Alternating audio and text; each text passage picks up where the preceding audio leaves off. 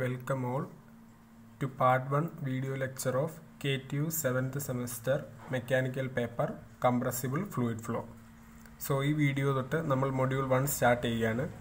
Module 1 inde athu namukku main aayittu discuss cheyanulla topics aanu. First one, difference between compressible and incompressible flow. Second, continuum concept, system and control volume approach.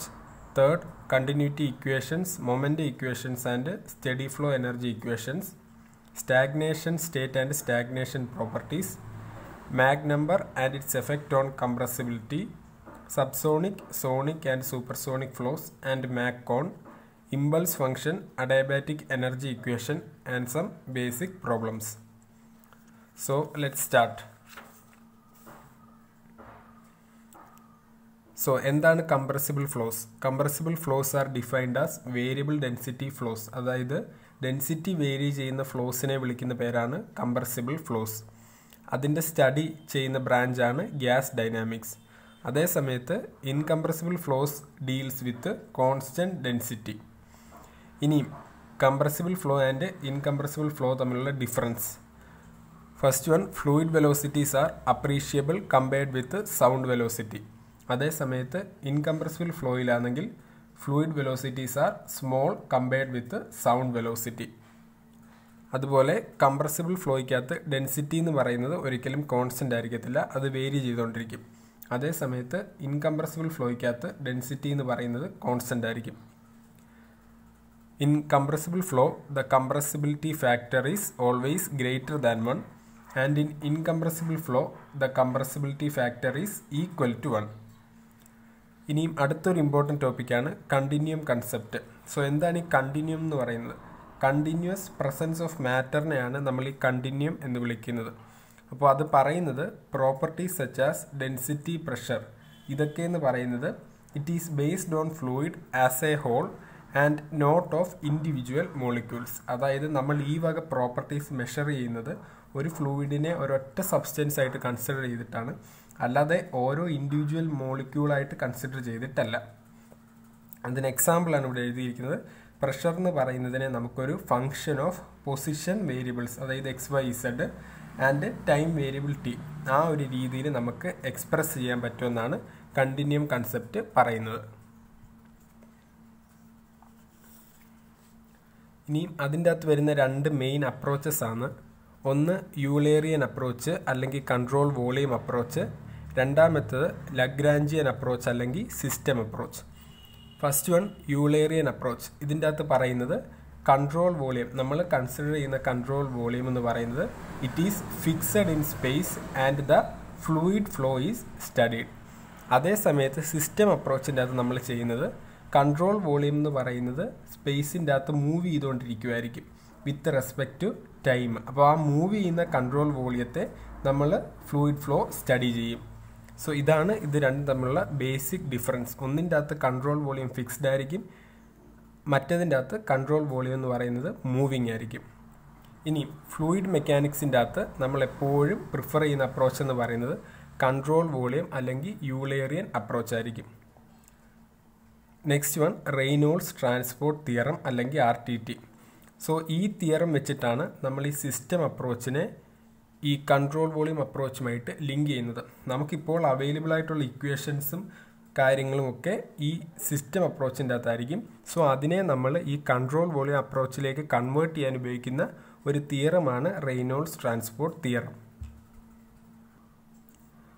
So Reynolds transport തിയറത്തിൻ്റെ അകത്ത് ഉപയോഗിക്കുന്ന ഇക്വേഷനാണ് d/dt of n system it is equal to integral over control volume δ/t of raw ഈറ്റ dv plus integral over control system ഈറ്റ raw n∗c into dA.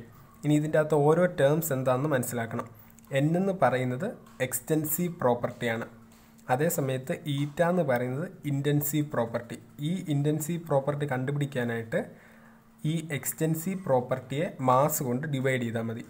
ഇനി raw എന്ന് പറയുന്നത് density, C എന്ന് പറയുന്നത് നമ്മൾ കൺസിഡർ ചെയ്യുന്ന ഫ്ലോയുടെ വെലോസിറ്റി, n∗ എന്ന് പറയുന്നത് വെലോസിറ്റി വെക്റ്റർ, dv എന്ന് പറയുന്നത് change in volume and dA എന്ന് പറയുന്നത് elemental area.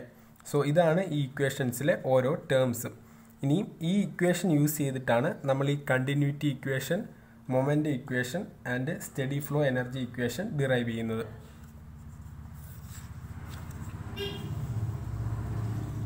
So first one continuity equation. അപ്പോൾ കണ്ടിന്യൂറ്റി ഇക്വേഷൻ നമ്മൾ ഡിറൈവ് ചെയ്യാൻ പോകുന്നത് ലോ ഓഫ് കൺസർവേഷൻ ഓഫ് മാസിൽ നിന്നാണ്.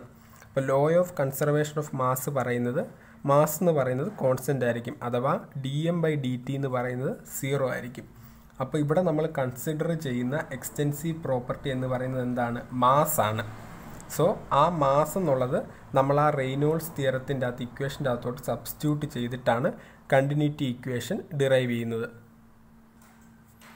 അപ്പോൾ എക്സ്റ്റെൻസീവ് പ്രോപ്പർട്ടിയായ മാസിനെ നമ്മൾ ആ RTT ഇക്വേഷൻ്റെ അകത്ത് സബ്സ്റ്റിറ്റ്യൂട്ട് ചെയ്യുമ്പോൾ d/dt of mass it is equal to integral over control volume ഡോ/t of density rho into, ഇവിടെ ഈറ്റ ആയിരുന്നു, അതെന്ന് പറഞ്ഞാൽ extensive പ്രോപ്പർട്ടിയായ mass whole divide by mass dv plus integral over control system, ഇവിടെ എന്ത് തന്നെയാണ്? ഈറ്റയാണ്. അപ്പോൾ മാസ്, അതായത് extensive പ്രോപ്പർട്ടിയായ mass whole divide by mass into density into n cap into c dA. ഇതാണ് നമ്മുടെ റെയ്നോൾഡ്സ് തിയറം. അതിൻ്റെ അകത്ത് നമ്മൾ സബ്സ്റ്റിറ്റ്യൂട്ട് ചെയ്യും. അപ്പം dm/dt law of conservation of മാസിൽ നിന്ന് 0 ആണ് നമുക്ക് മനസ്സിലാവും. ഇൻറ്റു ഇൻ്റഗ്രൽ ഓഫ്, ഇത് രണ്ടും വെട്ടിപ്പോവും, integral over control volume ഡോ/t of raw dv plus integral over control system raw c dA. So ഇവിടെ ഒരു സംശയം വരാനുള്ളത്, ഈ n ക്യാപ്പ് എന്ന് പറഞ്ഞ വെക്ടർ എവിടെ പോയതാണ്? നമ്മൾ സാധാരണ ഈ കണ്ടിന്യൂറ്റി ഇക്വേഷൻ, മൊമെൻ്റ് ഇക്വേഷൻസ് ഒക്കെ ഡിറൈവ് ചെയ്യുമ്പോൾ ഈ വെക്ടർ കൺസിഡർ ചെയ്യേണ്ട കാര്യമില്ല. അത് കോംപ്ലക്സ് ആയിട്ടുള്ള ഇക്വേഷൻസ് ഡിറൈവ് ചെയ്യാൻ നേരം മാത്രമാണ് ഈ വെക്ടർ കൺസിഡർ ചെയ്യുന്നത്. അപ്പോൾ നമുക്ക് കിട്ടിയ ഇക്വേഷൻ എന്ന് പറയുന്നത് ഇതാണ്: 0 is equal to integral over control volume ഡോ/t of raw dv plus integral over control system raw c dA. ഇനി നമ്മൾ നേരത്തെ പറഞ്ഞു ഇൻകംപ്രസിബിൾ ഫ്ലോയ്ക്കകത്താണെങ്കിൽ ഡെൻസിറ്റി റോ എന്ന് പറയുന്നത് കോൺസ്റ്റൻ്റ് ആയിരിക്കും. അപ്പം നമുക്ക് ഈ രണ്ട് ഇൻ്റഗ്രലിൻ്റെ അകത്തു നിന്ന് റോയെ കോമൺ ആയിട്ട് വെളിയിലോട്ട് എടുക്കാം. അപ്പോൾ എങ്ങനെ വരും ഇക്വേഷൻ? റോ ഇങ്ങ് കോമൺ ആയിട്ട് എടുത്തു, ബാക്കി ഡോ/t of integral over control volume dv plus integral over control system c dA ഇതെന്ന് പറയുന്നത് ഈക്വൽ ടു 0. അപ്പോൾ ഇതൊന്ന് സോൾവ് ചെയ്യാം. അപ്പോൾ integral over control volume dv എന്ന് പറയുന്നത് v ആയിരിക്കും. അപ്പം റോ എന്തായാലും 0ക്ക് ഈക്വൽ ആവത്തില്ല. അപ്പം ഒന്നുകിൽ ഈ ടേം ആയിരിക്കണം ഈക്വൽ ടു 0. അപ്പോൾ ഇത് v ആണെന്ന് പറഞ്ഞു. അപ്പം ഡോ v by Dr T plus integral over control system c dA എന്ന് പറയുന്നത് ഈക്വൽ ടു 0 ആയിരിക്കും. ഈ സ്റ്റെപ്പിൽ നമ്മൾ റോ എന്തുകൊണ്ടാണ് വെളിയിലെടുത്തത്? കാരണം ഡെൻസിറ്റി എന്ന് പറയുന്നത് കോൺസ്റ്റൻ്റ് ആയിരിക്കും ഫോർ incompressible ഫ്ലോ. ഇനി നമ്മളൊന്ന് അസ്യൂം ചെയ്യാൻ പോകുന്നത്, if control volume is known deforming, അതായത് നമ്മൾ കൺസിഡർ ചെയ്ത കൺട്രോൾ വോളിയം എന്ന് പറയുന്നത് നോൺ ഡീഫോമിങ് ആണെങ്കിൽ നമുക്ക് എന്ത് പറയാം? dv എന്ന് പറയുന്നത് ഈക്വൽ ടു 0 ആയിരിക്കും. അപ്പം നമ്മുടെ ഈ ഇക്വേഷൻ എങ്ങനെ റെഡ്യൂസ് ചെയ്യും? Integral over control system c dA എന്ന് പറയുന്നത് ഈക്വൽ ടു 0 ആയിരിക്കും. സോ ഇനി നമുക്കിത് സോൾവ് ചെയ്യാം. ഇതിൽ c നമുക്ക് വെളിയിലെടുക്കാൻ പറ്റും, കാരണം c എന്ന് പറയുന്നത് വെലോസിറ്റി ആണ്, അതൊരിക്കലും ചേഞ്ച് ചെയ്യത്തില്ല. So c into integral over control system dA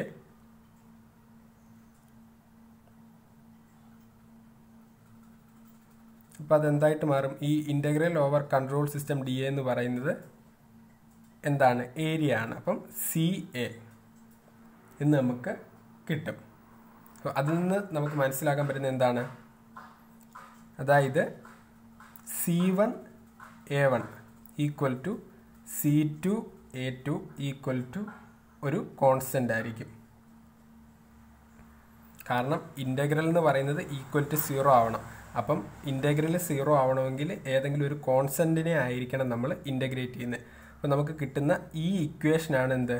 continuity equation. ഇത് നമ്മൾ പണ്ട് ഫ്ലൂയിഡ് മെക്കാനിക്സിൻ്റെ അകത്തൊക്കെ പഠിച്ചിട്ടുള്ളതാണ്. C1 A1 is equal to C2 A2. ഇനി കംപ്രസിബിൾ ഫ്ലോ ആണെങ്കിൽ എന്ത്? അവിടെ ഡെൻസിറ്റി ഒരിക്കലും കോൺസ്റ്റൻ്റ് ആവത്തില്ല. അവിടെ ഡെൻസിറ്റി വേരി ചെയ്തുകൊണ്ടിരിക്കും. അപ്പം ഡെൻസിറ്റി നമുക്ക് പുറത്തെടുക്കാതെ തന്നെ ഇത് ഇൻ്റഗ്രേറ്റ് ചെയ്ത് ഇങ്ങനെ സോൾവ് ചെയ്യാം. സോൾവ് ചെയ്ത് കഴിയുമ്പോൾ നമുക്ക് കിട്ടുന്ന ഇക്വേഷൻ എന്ന് പറയുന്നത് ρ1 C1 A1 is equal to ρ2 C2 A2 equal to constant.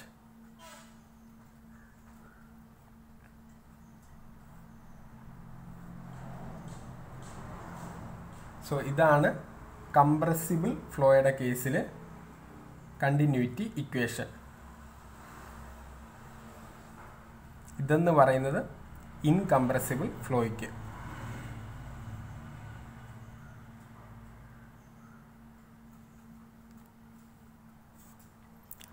So നമ്മൾ കണ്ടിന്യൂറ്റി ഇക്വേഷൻ കണ്ടുപിടിച്ചു. അതെന്ന് പറയുന്നത് ρ1 C1 A1 equal to ρ2 C2 A2 equal to A constant. ഇനി ഇതേ രീതിയിൽ തന്നെ നമുക്ക് മൊമെൻ്റ് ഇക്വേഷനും സ്റ്റഡി ഫ്ലോ എനർജി ഇക്വേഷനും സോൾവ് ചെയ്തെടുക്കാവുന്നേ ഉള്ളൂ. മൊമെൻ്റ് ഇക്വേഷൻ എന്ന് പറയുന്നത് law of conservation of momentum വെച്ചാണ് ചെയ്യുന്നത്. അത് പറയുന്നത് d/dt ഓഫ് മൊമെൻറ്റം അഥവാ മാസ് ഇൻറ്റു വെലോസിറ്റി എന്ന് പറയുന്നത് സമ്മേഷൻ ഓഫ് ഫോഴ്സസ് എന്നാണ്. അപ്പോൾ ഇവിടുത്തെ എക്സ്റ്റൻസീവ് പ്രോപ്പർട്ടി ആയിട്ട് നമ്മൾ MC ആണ് സബ്സ്റ്റിറ്റ്യൂട്ട് ചെയ്യേണ്ടത്. അത് റെയ്നോൾഡ്സ് തിയറത്തിൻ്റെ അകത്ത് സബ്സ്റ്റിറ്റ്യൂട്ട് ചെയ്ത് സോൾവ് ചെയ്യുമ്പോൾ നമുക്ക് കിട്ടും dP/ρ plus GZ plus C²/2 equal to A constant എന്ന് കിട്ടും. Similarly study flow energy equation അത് പറയുന്നത് dE/dt എന്ന് പറയുന്നത് Q net minus W net ആയിരിക്കും. അപ്പോൾ d/dt of M into E, ഇവിടുത്തെ എക്സ്റ്റൻസീവ് പ്രോപ്പർട്ടി എന്ന് പറയുന്നത് ഈ M ഇൻറ്റു E ആണ്. E എന്ന് പറയുന്നത് സ്പെസിഫിക് ഇൻറ്റേർണൽ എനർജി. അത് നമ്മൾ റെയ്നോൾഡ്സ് തിയറത്തിൻ്റെ അകത്ത് സബ്സ്റ്റിറ്റ്യൂട്ട് ചെയ്ത് കഴിയുമ്പോൾ നമുക്ക് കിട്ടും Q minus W is equal to H2 minus H1 plus C2² minus C1² whole divide by 2 plus G into Z2 minus Z1. ഈ സെയിം ഇക്വേഷനാണ് നമ്മൾ തെർമോഡൈനാമിക്സിൽ പഠിക്കുന്നത്. ഇനി ഈ 3 മെയിൻ ഇക്വേഷൻസ് കൂടാതെ ഒരു ഇക്വേഷൻ കൂടി ഉണ്ട്. അതെന്ന് പറയുന്നത് ഇക്വേഷൻ ഓഫ് സ്റ്റേറ്റ്.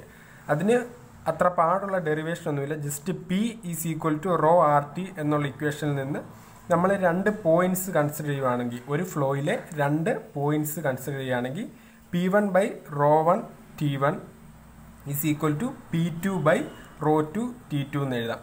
ഇനിയും അതിനെ ഒരു ഡിഫറൻഷ്യൽ ഫോമിലേക്ക് ആക്കുകയാണെങ്കിൽ നമുക്ക് dP/P minus dρ/ρ minus dt/t is equal to 0 എന്ന് കിട്ടും. ഇത് നമ്മൾ അധികം അങ്ങനെ യൂസ് ചെയ്യാറില്ല. മെയിൻലി ഈ ഇക്വേഷനാണ് യൂസ് ചെയ്യുന്നത്. അപ്പോൾ ഈ 4 ഇക്വേഷൻസ് നമ്മൾ അറിഞ്ഞിരിക്കണം, എന്നാലേ നമുക്ക് മുൻപോട്ട് പോകാൻ പറ്റൂ. Well, that brings me to the end of my part 1 video lecture. ഈ വീഡിയോ ഇൻഫർമേറ്റീവായിട്ട് തോന്നിയെങ്കിൽ ലൈക്ക് ചെയ്യുക, സബ്സ്ക്രൈബ് ചെയ്യുക, ഫ്രണ്ട്സിനൊക്കെ ഷെയർ ചെയ്യുക. So thank you.